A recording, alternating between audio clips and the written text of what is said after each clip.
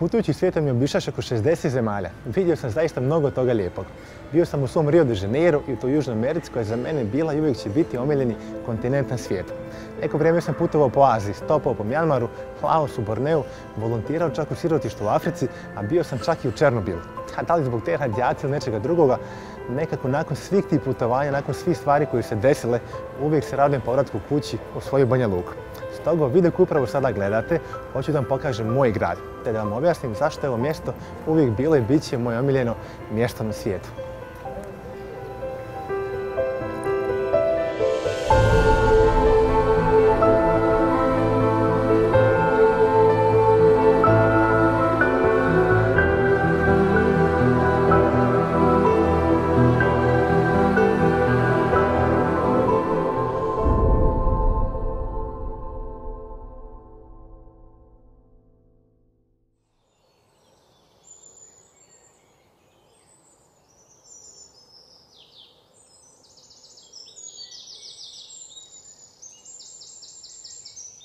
Kažu da ko rano rani, dvije sreće grabi. Mi smo baš poranili ovo jutro Nestor i ja, moj drugar iz Španije, te idemo na rafting.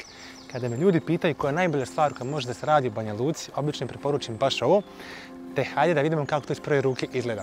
Plus, nas dvojica imamo neko iznenađenje za ostatak ekipe.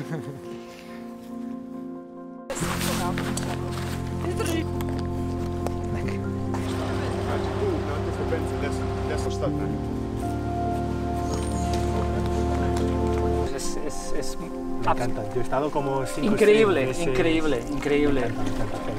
Para mí la cosa mejor en Banja Luka. La cosa mejor en Banja Luka. No sé si has estado una vez por ahí en España, pero no sé, porque yo creo que no hay ni un como río donde se pueda hacer eso. Hay muy pocos ríos solo en el norte de España. Sí, sí. Es decir, hacer rafting, así, este río tan ancho, estos cañones, esta naturaleza es... Esto es increíble, hay que venir aquí para ver esto. De verdad, hay que venir aquí para ver esto. I daj meni znat španski. Joj, daj mene znat nas. Pa ti pričaš naš? Pa pričam malo, eto, malo pričam, malo. Jo, jako lijepo, super. Hvala, hvala. Pa mislim, živim već ovdje nekoliko godina, mislim, živim 10 godina, živio sam u Banja Luci. Već nekoliko godina, ovo je stvarno divan grad. A mene najviše Vrbas me nekako, kao kad sam došao prvi put, nisam mogu vjerovati, takav rijeka ovako moćan, širok, s punom vodom. A u ovakav grad, u veliki grad, imaš veliki grad, jel, ima super rijeka, možeš ići se kupat, znaš, možeš ići na obalu. Nestor, odakle si? Ja sam iz Madrida. Iz Madrida? Ja sam čula da u Madridu nema ni jedna rijeka, je li to istina? Pa, mislim, ima jedna rijeka, to je Međurina, mislim, to je više kanalizacija, to je stvarno mala rijeka, ne može se ništa, nikakav sport, ne može se kupat, ne može ništa tamo praviti. Nije kao ovdje, stvarno ovdje je Banja Luka, bez obzira što je grad, ima sve što ima grad, nekako baš ima puno priroda, ima puno kao drveća i nekako možeš uživati prirodu, jel? Da, sigurno si odušao. Hlad, znaš, nije toliko ruče, nije toliko beton. Pa da, mislim, ja kad sam došao ovdje, mene je bilo stvarno fantastično to. Fantastično, definitivno. Pa ja sam počeo sa 10 godina veslat kajak. Znači, veslam ga, evo sad ćeš 20. godina kako sam na vodi. 13. sezona kako spuštam raft čamac. Radio sam dole u Buku. Inače, vrhunski posao, vrhunska kancelarija, najljepša na svijetu, priroda svaki dan, manje više. Imamo stvarno sreću, ko Nestor što ti nemaš, da imamo ovakav Vrbas, znači toliko blizu grada i nam je toliko fina u stvari rijeka, manje više pitka velikim dijelom, ne treba puno da se čisti. Pa na Vrbasu se održavaju često svjetska i evropska prvenstva, počelo je neka 2005. godine prvo evropsko. Otad stvarno, manje više svake godine se dešavaju neka vrsta takmičenja. Ja sam učestvovao na dosta i evropskih i svjetskih prvenstava. U Banja Luci, nažalost, nisam ni jednom učestvovao na svjetskom prvenstvu ili evropskom, jer ima kvalifikacija Liga Bosne i Hercegovine, pa pobjednik uvijek ide na takmičenje. Mi smo imali sreću da odemo u druge evropske gradove, Italiju, Sloveniju, Slovačku, Češku. Stvarno smo dosta toga obišli i sa kajakom i sa raftingom. I također svake godine imamo veliki broj turista koji dolazi u Banja Luku i dolaze baš na rafting i koji sa oduševljenjem odlaze odavde i daju preporuku svim ostalim svojima, znači gdje god da se nalazili stvarno. Rafting je postala jedna od top stvari koje možete uraditi u Banja Luci, znači mislim da nema čovjeka koji je došao da se nije spustio čamcem, jer stvarno kad uđete u kanjon i kad vidite kakva je priroda i kako to sve izgleda s vode, zaljubite se i morate doći, znači, ponovo sigurno. Tako da velika preporuka svim koji žele da dođu na rafting. Ja sam tu kad god budu imali želju da se spuste, rado ću im ispuniti želju.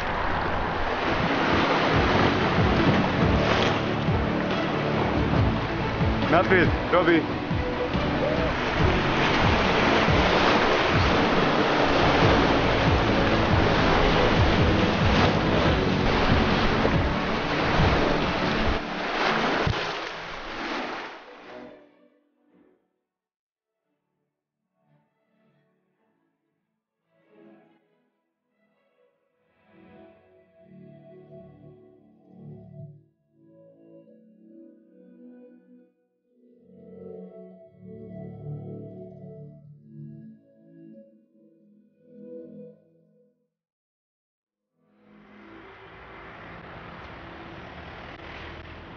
Rafting, voda, sunce, uvijek nekako izbore čovjeka, pa kontam da bi bilo jako dobro da malo napunimo baterije prije nego krenemo dalje sa pilotskom Banja Luke.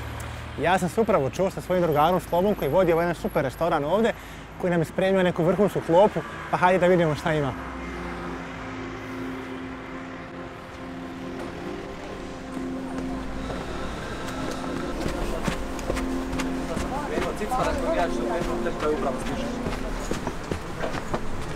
Slovo, prijatelj. Ćao, Robi. Kako si, dobar? Dobrodošao. Hvala ti puno na pozivu.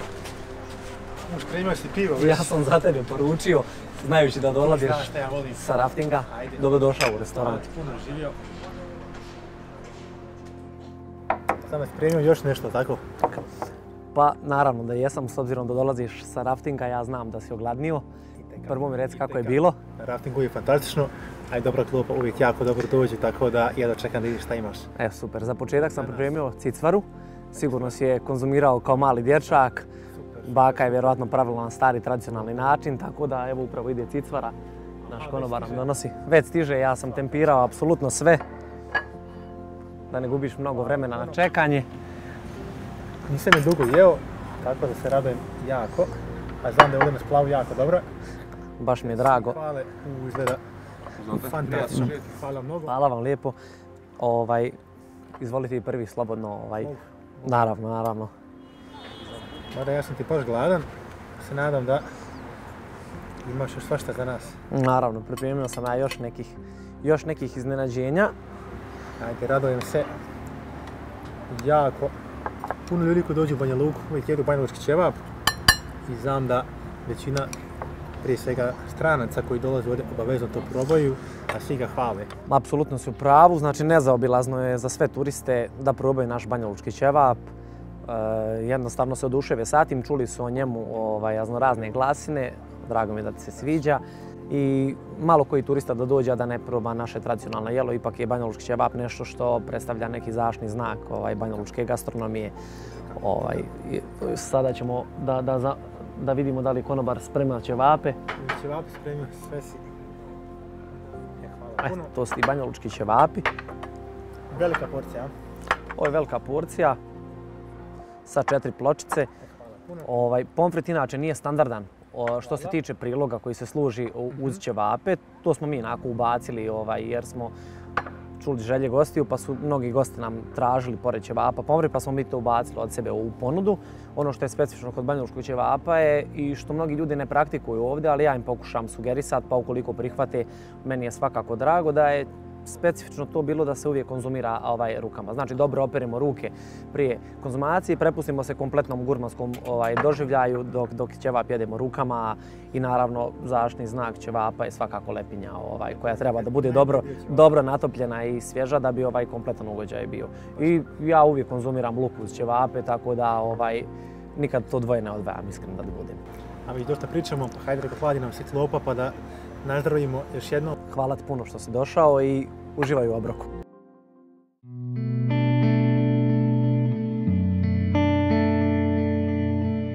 A kao i sama hrana, koja se ovdje godinama sprema na isti način, ispisana je bogatom istorijom, tako istorija moga grada može da ispriča mnoge zanimljive priče, te seže davno ide sve do vremena dok su na ovim prostorima boravili Kelti i Iliri. Kao najstariji i vjerovatno najznačajniji spomenik grada izdvaja se prelijepa tvrđava kastel koja datira još iz 16. vijeka, a napravljena je za potrebe odbrane od Austrije.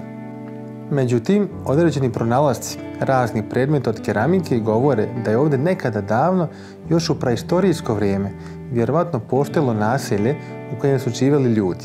Danas se kastel nalazi na površini od 48.000 kvadratnih metara, na kojima se nalazi 9 bastiona, 2 kapi kule, kao i galerija, park, a osim po svojoj istoriji poznati po brojnim festivalima i koncertima koji se ovdje održavaju tokom ljeta. A kada govorimo o kastelu, ne možemo a da ne spomenemo priču o Safikadi, nekada najljepšoj djevojci Banja Luke, čija je tužna sudbina nažalost postala jedna od najpoznatijih legendi grada. Naime, priča kaže da je Safikada bila zaljubljena u turskog vojnika Omera koji je služio vojsku baš ovdje. Jednoga dana Omer odlazi u veliki boj, a nakon nekog vremena do nje stiže vijest da je on stradao. Sva tužna i skrvana od bola, Safikada dolazi na kastel, penje se, staje ispred topa koji spaljuje tačno u podne, te na taj način odlazi u vječnost da se nađe sa svojim dragim. Ali pored legende o Safikadi, u Banja Luci postoji još jedna pomalo misteriozna legenda, ona o gradnji džamije Ferhadije. Naime, kada je Ferhad paša za vrijeme gradnje džamije od novca koji je dobio za otkup austrijskog princa, vraćajući se iz pobjedonosnih pohoda sa zapada, došao da obiđe radnike koji su izvršavali posljednje radove, bio oduševljen prizorom koji je vidio. Međutim, kako nije htio da se nešto ovako ikada ponovo napravi, odluči da ubije trojicu neimara koji su gradili džamiju. Tako on odluči da ih zatvori na vrh džamije i reče im da će ih pogubiti za 3 dana. Radnici istog trenutka počeše tražiti izlaz. Pred kraj 3. dana dosjetiše se da od preostalog materijala naprave sebi krila i da sa njima skoče sa visoke munare. Kada je Ferhad paša došao 3. dana u džamiju sa namjerom da pomiluje zatvorenike, ne nađe ni jednog od neimara. Sva trojica padoše na 3 različite strane Banja Luke, a po njima naselje u gradu dobiše ime. Petar na današnji Petrićevac, Pavle na današnji Pavlovac, a treći prilikom leta pade na desnu obalu Vrbasa te slomi rebro, pa taj dio grada nazvaše Rebrovac. Međutim, i Ferhadiju, kao i neke druge građevine grada, nije zaobišla sudbina zemljotresa, u kojoj je nastradao njen minaret. Taj zemljotres, koji se ovdje desio 27. oktobra 1969. godine, uništio zaista mnogo toga. Da stvar bude još gora, njegov epicentar bio je baš ovdje u centru grada, na mjestu gdje danas imamo robnu kuću Boska. Ukupno je stradalo čak 15 ljudi, povrijeđeno je više od 1000, a uništen je veliki broj objekata od kulturnog značaja. Stradao je čak i ovaj sat, danas popularan kao krivi sat, koji iako ne pokazuje vrijeme, stoji kao znak sjećanja na taj događaj koji se desio.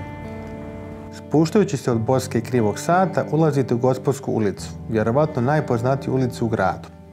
Iako danas izgleda baš onako svjetski i moderna, prije oko 200 godina na ovom mjestu je bila jedna obična baruština poznata kao Muslina bara. Ipak tada izvjesni Tomo Radlović, inače Hercegovac školovan u Dubrovniku, odlučio da na ovom mjestu otvori prvu prodavnicu pod imenom Albanija, te ona doživljava pravi procvat. Tomo je u svoju prodavnicu htio da privuče malo bogatije klijente, odnosno gospodu, i da se riješi oni koji nisu ništa kupovali, već samo razgledali.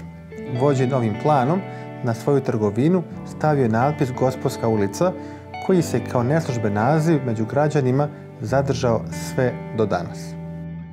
A ovdje na kraju Gospodske ulice imamo još jedan od simbola Banja Luke. Ovaj prelijepi hram koji vidite iza mene naziva se hram Hrista Spasitelja. A osim po svom veličanstvenom izgledu, poznati po tome što su njegove kupole obložene zlatom iz Sibira, a njegova fasada koju čini ovaj crveno-žuti kamen travertina došla je čak iz Mesopotamije. U okruženju hrama Hrista Spasitelja nalaze se još i palata predsjednika, izgrađena 1936. godine od strane beogradskog arhitekte Miodraga Vasića, kao i Banski dvor, mjesto u kojem se održavaju sva važna kulturna dešavanja i na kojem tokom čitave godine možete da pogledate neku jako dobru izložbu ili uživate u zanimljivom koncertu. Veoma blizu Narodno pozorište Republike Srpske, najveće pozorište u gradu, u kojem su tokom godina gostovali mnogi režiseri iz Beograda, Novog Sada, Niša, domaći strani umjetnici, pjevači, scenografi i mnogi drugi utjecajni ljudi iz regiona. Preporučujem vam i da posjetite katedralu Svete Bonaventure, jednu od 4 katoličke katedrale u Bosni i Hercegovini, uz one u Sarajevu, Mostaru i Trebinju. Da mi samo znate koliko puta sam prošetao ovom alejom kestena idući na tenis do parka Mladen Stojanović. Iako možda nije turistička atrakcija grada, ovo mjesto budi neka jako lijepa sjećanja i uspomene, a i kada ugrije to toplo ljetno i vrelo sunce, pruža savršen hlad za svakoga ko se nađe ovdje. U Banja Luci se nalazi nekoliko parkova, od kojih su svakako najpoznatiji park Mladen Stojanović, koji nosi ime po poznatom ljekaru i ratnom heroju Mladenu Stojanoviću, te park Petar Kočić, poznat po čuvenom pjesniku, piscu, tribunu, revolucionaru i političaru. U parku se nalazi njegova velika statua, koju u svojoj lijevoj ruci drži knjigu u kojoj se nalaze neka od njegovih najpoznatijih dijela, poput Sa planine ispod planine, Jaoci sa zmijanja, kao i političko-socijalne satire Jazavac pred sudom i Sudanija. Ono što Banja Luku čini tako posebno je to što su samo u jednoj ulici mogu vidjeti čak 3 različite konfesije. Džamija Ferhadija, pravoslavni hram Krista Spasitelja te katedrala Bonaventure. Posebno je to što u Trapstima još od 1882. godine se pravi jedan poseban sir, čiji je recept do dan danas ostao u tajnosti. A da li ste znali da se u gradu nalazi jedan UNESCO zaštićen simbol? U pitanju je zmijenski vez, specifična forma veza koju su praktikovali žene na zmijanju, jedno visurali na Majanč, odmah kraj Banja Luke. Ja imam savršenu osobu koja će nam sada reći nešto više o njemu.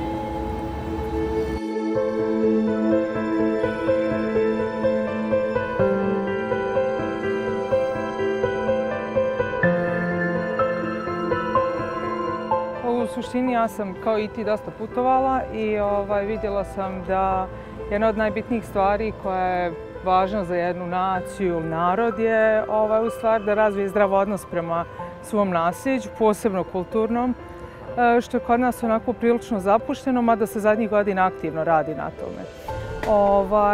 Zmijenski vez iz razloga što je zaštićen UNESCO-om. Ovaj vez koji vidimo ovdje na statuama? Da. Ovo su narodne nošnje, zmijanjac i zmijanjka. U stvari, zmijenski vez, kako je zaštićen UNESCO-om, tu je jednostavno sad bitno izgraditi nešto što kod nas i nije baš do sad bio običaj, cijelu strategiju upravljanja, da kažem, tim oblikom kulturnog nasljeđa, zato što nekako mi olako shvatamo to naše nasljeđe. Mislimo uvijek da je tuđe bolje, a to nije baš tako.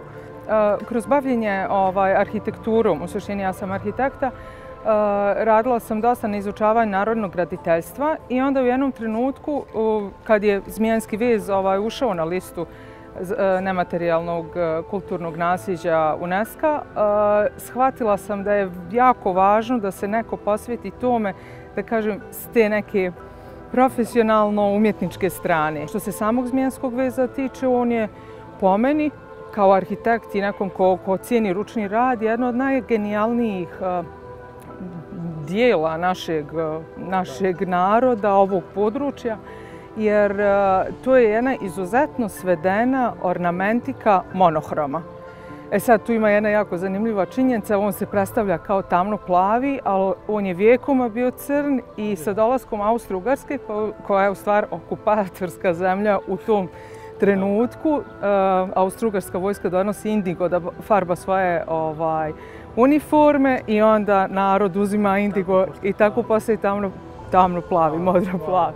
Tako da je to onako jedan oksimoron, da kažem, jer okupator ujedno daje svoj savremen pečat izraz tom vezu. Tako da ja, na primjer, kroz svoj rad pokušavam da pokažem kako se prevodi zmijenski vez, ornamentika u neki savremen izraz za potrebe savremenog čovjeka, a to se često napada. Međutim, on je već jednom pretrpio tu transformaciju, a vjerovatno postoji trenutaka nekih u prošlost za koje ne znamo. Mislim, ovo upravo upravljanje tim kulturnim nasljeđem na neki način kako se to u svijetu radi. Znači, moraju se napraviti jasne strategije upravljanja, jer jednostavno ljudi ne znaju.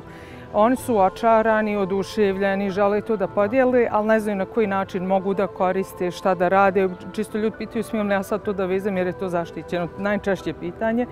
To je naše, to je od sviju nas i niko nema pravo na to. već jednostavno ko kako vidi, tako treba da interpretira i sa tim da se nastupi prema nekoj, da kažem, svjetskoj publici, odnosno turistima, kulturnog turizma koji je jedan od trendova sad u svijetu, da kažem da se zauzme neki stav i to predstavi kao naše. Jer ako mi to ne uradimo, onda će neko drugi uzeti i reći to je njihovo i kako to obično biva. Baš tako. Tebi puno hvala na ovoj lekciji, ja sam se isto iznenadio i oduševio sa puno činjenica. Ja se nadam da će ljudi bar ovdje početi to da cijene što prije, da ćemo nekako taj zmijanski vez dići na možda malo viši nivo, što i zaslužuje definitivno. Hvala tebi, zadovoljstvo. Na svemu, zaista.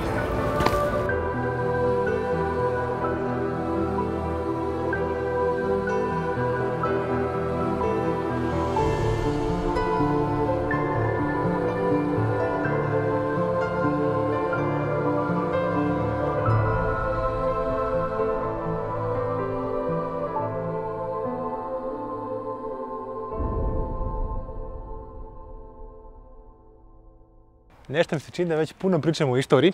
Evo, skoro će večer, imam jednu super stvar da vas vodim sad. Idemo na vožnju jednim posebnim čamcem. To jest jedinim čamcem na svijetu koji ide uzvodno uz rijeku.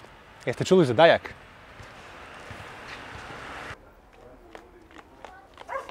Alo, kakav si? Kako si dobar? Evo, ti. Dajak.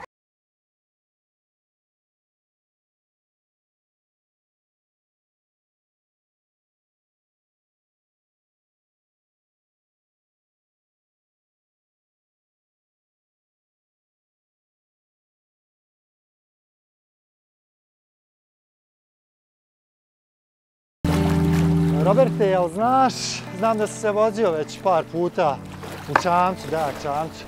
Jel znaš da je ova tradicija dajakaštva stara praktično nekoliko vijekova. Praktično koliko je Banja Luka stara, toliko je i Dajak čamac na neki način star.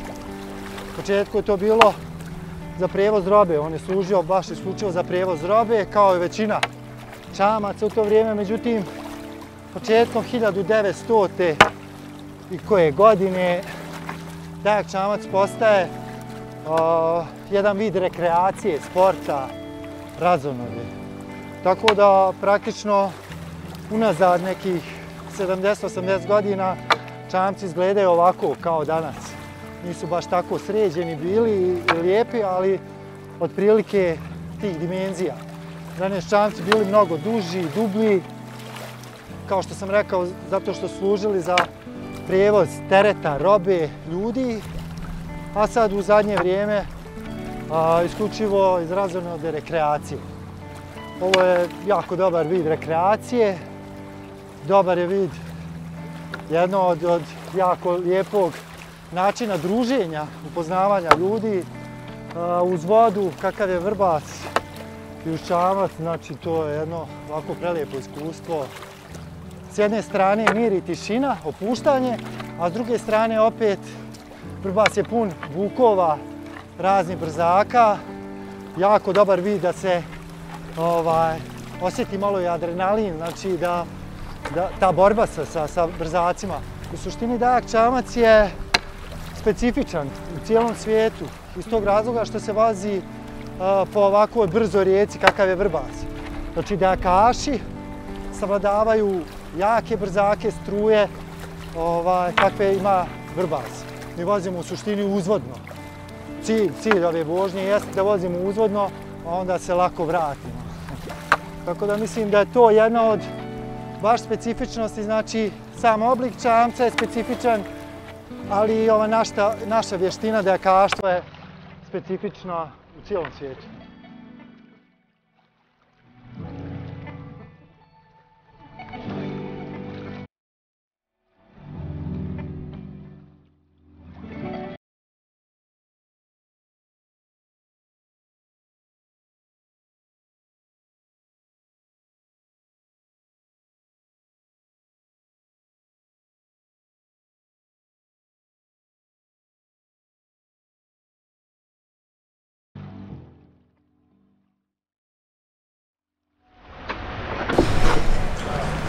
Ovo što ti nas ovdje, Andrej?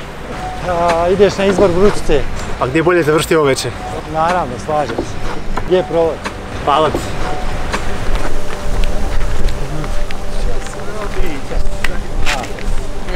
brate, kako jesi, brate? Ajmo. Nisam nikad bio, jesi ti išao? Ja idem na pecanje, onako često u posljednje vrijeme nisam, ali drug jedan ide stalno i baš mi je onako interesantno kota opet da krenem. A gdje ideš ovdje blizu? Ako ostav da krenem ovdje imaš top lokacija po Vrbasu i oko Banja Luke, gdje se može baš fino pecati, to je baš chill atmosfera, odmoriš se. Koliko voliš pecanje? Stan, Gradimire, jel pecaš male ribe ili ove malo veće? Zavisi, nekad ideš na veće, nekad na manje. Znači, stan na plovak ili na udici? Šičarenje. Dobro.